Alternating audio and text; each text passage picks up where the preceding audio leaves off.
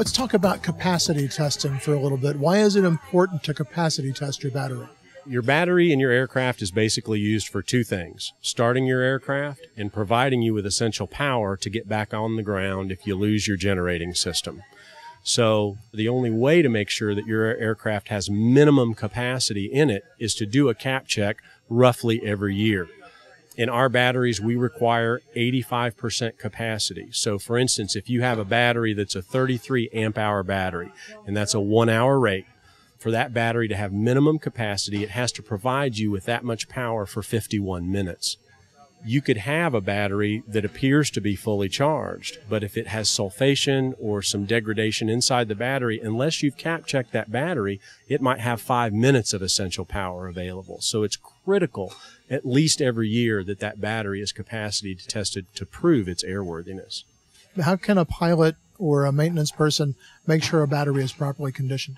Well, there's two different types of charging that you typically do with a lead-acid battery. There's potential charging, which is constant voltage charging. That's the most common way that you'll charge a battery. But if you have a battery that does not pass a capacity test, there are ways to bring that battery above the minimum capacity, and it's called a conditioning charge. In a conditioning charge, we don't typically control the voltage. For instance, that same example, if you have a 33 amp hour battery, you'll divide that by 10, so that's 3.3 amp hours. And you will charge at that rate, but you won't control the voltage. We talked earlier about controlling the voltage. In this situation, what you're attempting to do is to turn the lead sulfate back into lead oxide that's on the plate. And that higher voltage, as that voltage goes up, it will return it back to its original state. Now, you have to be very careful when you condition charge, because the battery will get warm and then it will eventually get hot. And at that point, you want to stop the process, let the battery rest, and then do another capacity test to see if you've improved the performance of the battery. And we tell people, make that conditioning charge attempt twice, and if it doesn't work, then it's time for a new battery.